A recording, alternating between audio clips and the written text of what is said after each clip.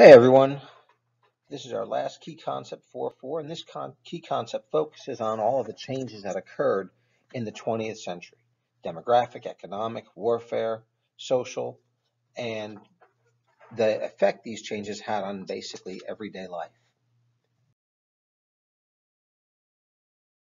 So the first part of this key concept is very contradictory. On one hand, the 20th century was characterized by large-scale suffering, the warfare of World War I and World War II, the genocide that occurred during the Holocaust, as well as ethnic cleansing and genocides in the 1990s in Europe. And, the changes, even through today with the Syrian civil war and the amount of refugees coming into Europe. On the other hand, we're also going to see tremendous improvements in the standard of living. Without a doubt, Western Europe in particular is going to be among the highest standard of living of anywhere in the world. And so we see these two contradictory patterns emerge throughout the 20th century.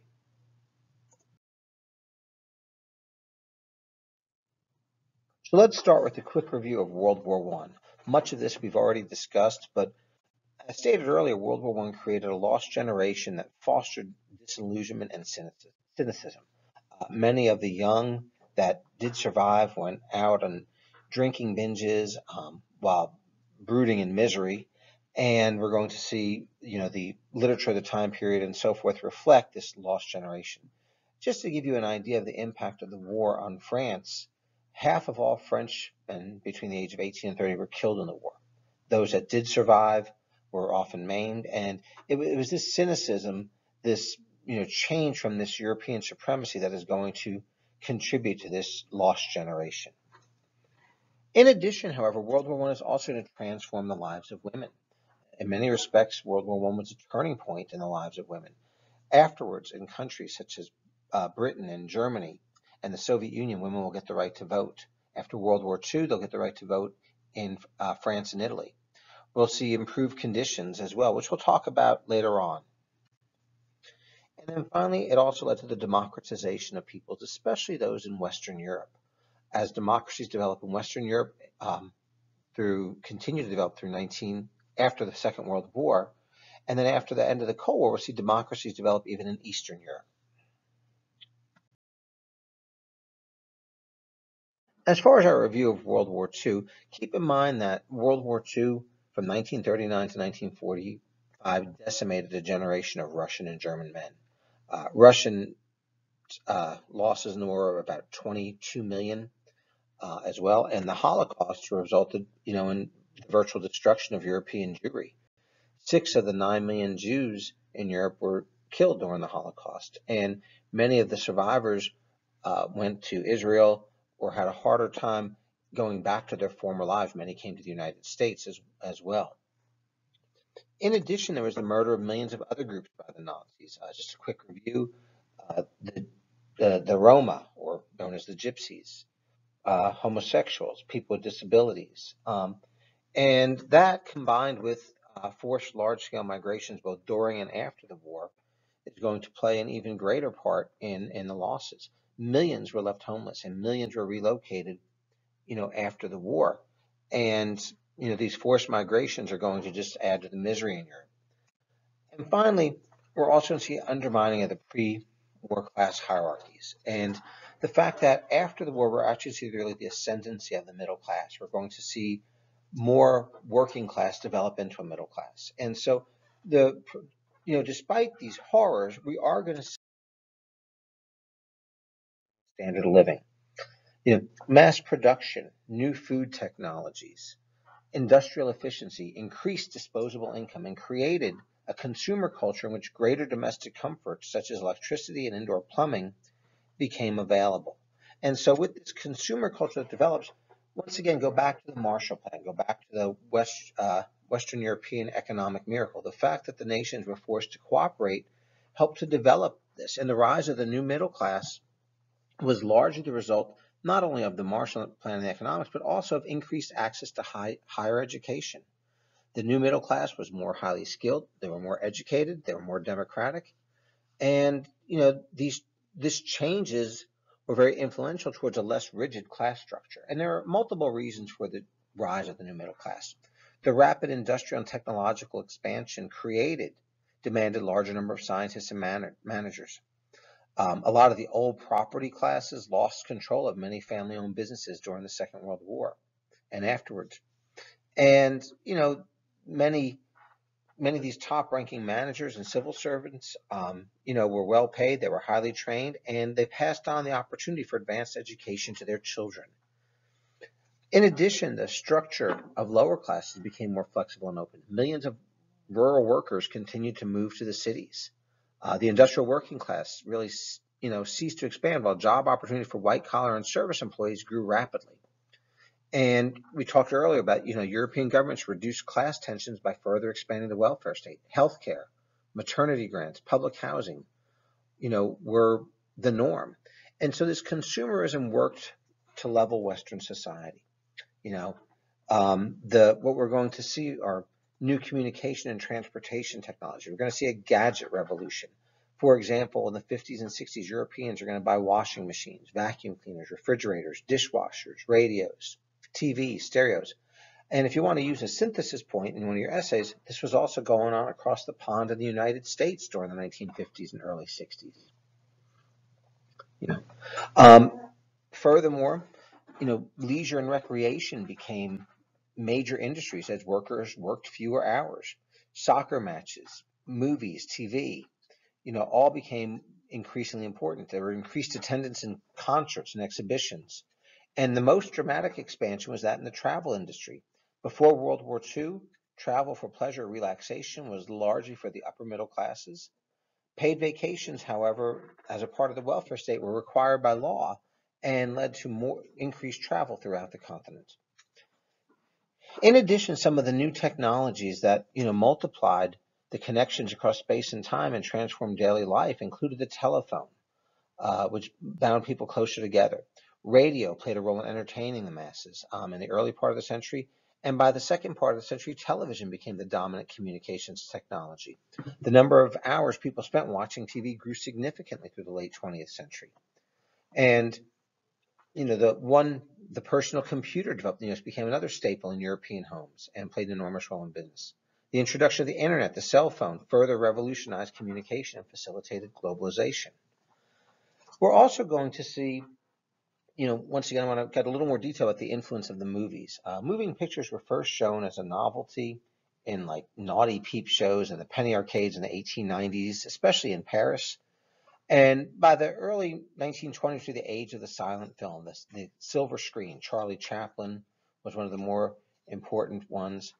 And then in 1927, with the advent of talkies, we're going to see, national film industries really revive, especially in France and especially in the totalitarian states. Motion pictures became the main entertainment of the masses until well after World War II. And like radio, they became very powerful tools of indoctrination, like I said earlier, especially in those totalitarian states. Lenin encouraged development of Soviet filmmaking, leading to epic films in the mid-20s, the most famous directed by Sergei Eisenstein, who dramatized the communist views of Russian history. In Germany, Leni Riefenstahl directed the documentary Propaganda, The Triumph of the Will, based on the Nazi Party rally at Nuremberg in 1934. In addition, the radio was used as well during this time period, and it was actually used for military purposes during World War I, but after 1920, public broadcasts were used. Radio was an effective tool for propaganda during the dictatorial regimes, and we'll see television begin to take that role in the 1950s and 1960s.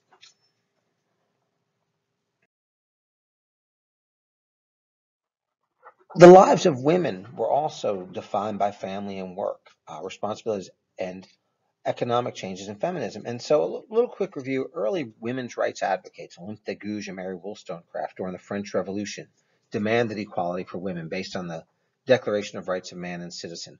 But by the late 19th century, women in continental Europe agitated for increased property rights, agitated for liberalized divorce laws, and increased business.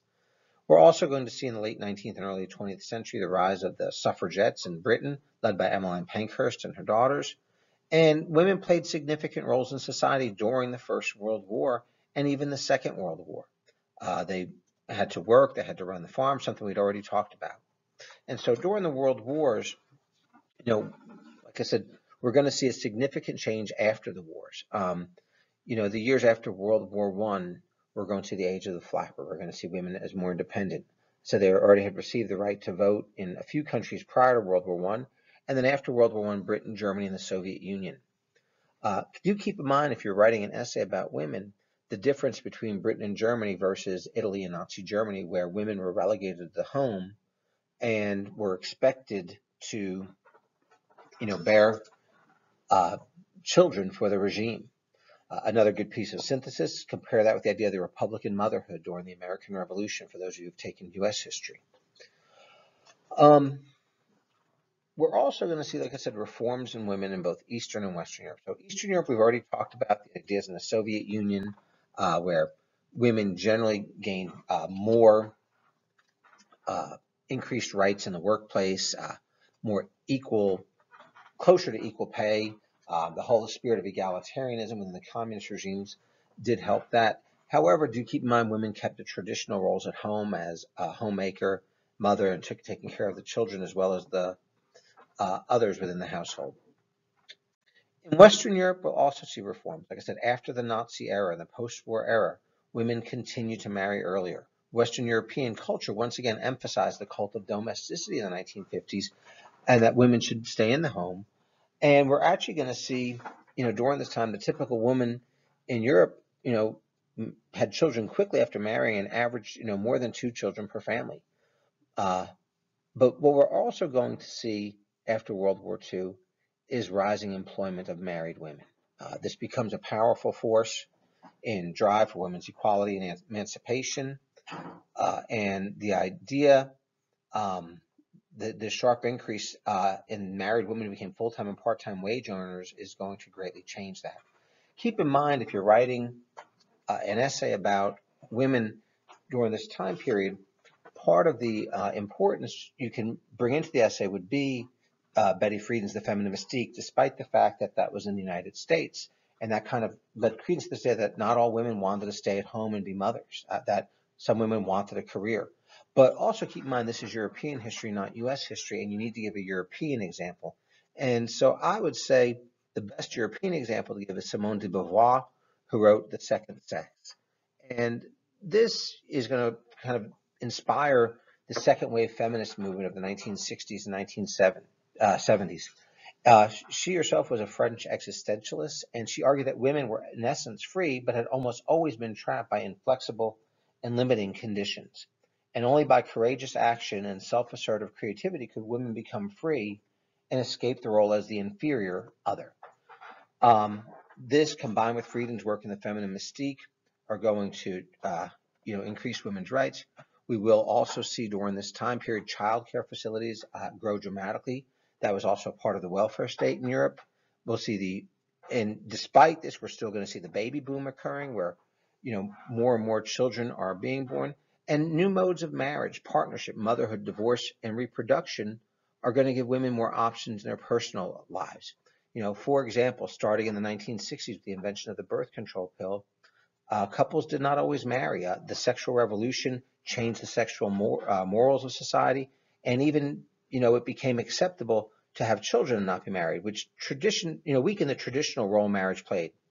Furthermore, the divorce rate increased substantially starting in the 1960s, resulting in broken families. The sexual revolution and better antibiotics also led to what we call consequence-free sex. STDs could be treated. This will be a trend that will end in the 1980s with the advent of HIV and AIDS. And, we're also going to see, as a result of the birth control pill, we're going to see the end of the baby boom. Women had new options to get pregnant, and the birth rate is going to drop in Western and Central Europe below 2.0 children per family. And finally, we're going to see women attain high political offices and increase their representation in legislative bodies in many nations. Margaret Thatcher is going to become the United Kingdom's Prime Minister from 1979 through 1990, and Angela Merkel has served as Germany's Chancellor since 1905. Theresa May just recently became the UK's Prime Minister once again, and overall, the roles are going to change vastly for women during the 20th century.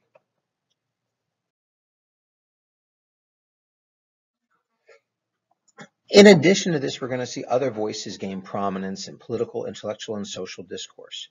Green parties in Western and Central Europe were leftist groups who favored environmentalism, social justice, and nonviolence. And the first Green Party was organized in Britain in 1973, but enjoyed national prominence really in Germany during the 1980s as it opposed nuclear power. It became Europe's largest environmental party and has been the vanguard of cleaning up pollution ever since. And it has served in several coalitions in Germany, even with the Social Democrats. Uh, the Finnish Green Party became the first to be a part of a national cabinet, and Green parties played influential roles also in Belgium, France, Ireland, and the Netherlands. Today, it is the fourth largest party in the European Parliament. The counterculture of the 1960s embraced homosexuality, and as a result, we're going to see gay and lesbian movements form. By 2011, the Netherlands are going to recognize same-sex marriage, and 9 other Western European countries are going to follow suit, including France in 2013. It's interesting to note the difference between Western and Eastern Europe. Eastern European countries are much slower in recognizing same-sex relationships, less enthusiastic concerning gay rights, and some very seriously increased discrimination, particularly in Russia. We're also going to see intellectual and youth reactions. And in the 1960s, we're going to see, the beginnings of this counterculture movement, this rebellion against authority. Much of this was actually caused by the prosperity of the middle classes and the fact that, several really weren't sure what to do with themselves. There was, student discontent. They were worried about their future. Rock music and drugs encouraged this. Bob Dylan best expressed, radical politics in his songs. The Beatles, the Kinks, and other bands added to the movement's popularity. Combine that with the sexual revolution as well, and the opposition of the established orders. Feelings of generational conflict. There was kind of the rebirth of the idea that, that despite the prosperity and the affluence in the West, that the West was rotten. And this was all compounded by the fact of the Vietnam War, which was viewed as immoral, not just by protesters in the United States, but protesters and counterculture movements throughout Western Europe. And many of the younger generation claiming that increasing materialism was harmful and that post-war society was repressive and flawed, like I said, despite their gains, despite the fact that more were educated in college, despite the fact, that more were prosperous and could afford college. However, what we're going to see is because of this increased education, we're going to see overcrowding in college, and many had doubts about this future.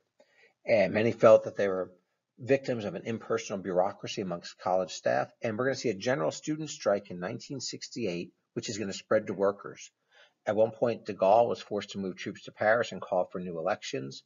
And overall, even though the revolts were put down, they're going to show this basic disillusionment with materialism, with technology, and especially with the Vietnam War.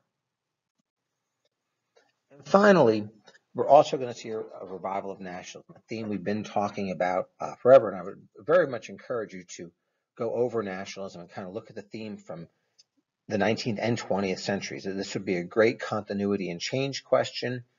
It would really be great for a DBQ. But going into the late 20th century, we can look at nationalism, like, for example, the unification of Germany changed the face of European politics. Germany was now an even greater powerhouse. However, a lot of the East Germans, or Aussies, came to feel like second-class citizens in the face of economic difficulties. Meanwhile, the Westies resented years of heavy taxation to rebuild the East, and we're going to see a rising xenophobia in Germany, especially by the Aussies against some of the guest workers who had been largely Islamic and Turkish during this time period that continued to monopolize some of these jobs that many from the socialist East German state felt should be theirs. We're also going to see a little bit of nationalism in Britain. Britain was the last to really, not the last, it was the last major power to join the EU. But even though it joined, it didn't take part in the European Monetary Union. It didn't accept the euro as its currency. And just recently with the vote of the Brexit to go out of the EU, we see, continued nationalism in Britain. Part of that was due to some of the EU's, I don't want to say restrictions, EU's regulations regarding migrants and refugees. The French had been nationalistic going back to de Gaulle's time period in the 60s. And at one point, the French withdrew their troops from NATO's command due to fears of American dominance in European politics and due to Britain's close relationship to the U.S. One of the reasons Britain was denied entrance to the EU early on was because of this special relationship they had with the U.S. And it was the French who would not allow them to enter. And finally, like I said earlier, the rising xenophobia, anti-immigrant actions. The guest workers became a major source of tension among right-wing nationalists, not just the Turkish immigrants in Germany and Austria, but North African immigrants in France, uh, immigrants from Asia that were in Britain. And we are going to see several right-wing parties that are going to grow. In France, Jean-Marie Le Pen was the most outspoken opponent of both immigration and French integration to the European Union. His daughter, Marine Le Pen, just recently came in second place in the runoff in the French elections that she did not win, but it shows this growing nationalism that is developing within France and this growing anti-immigrant agitation. Furthermore, in Austria in the 1990s, George Haider, or early 2000s, led the right-wing Austrian Freedom Party, also staunchly opposed to immigration. And, at one point, his party was the ruling coalition government by 2000. The EU actually demanded that he step down. And after the 9/11 attacks in the US and the 2004 train bombing in Madrid, we're going to see increasing anti-Muslim immigrant sentiment going on throughout Europe. And by January 1915, the Charlie Hebdo attacks in France by a faction of Al-Qaeda further illustrated the cultural conflict between Islam and secular society. 12 died, 11 were wounded. The November Paris attacks by ISIL in 2015 also left 130 dead and 368 injured. A 3-month state of emergency in France ensued, and continued attacks have not been the exception, and we're seeing continuing agitation, as, like I said, evidenced in the ballot box in France. As far as the future with refugees and immigration, we just don't know. We'll watch and see what goes on.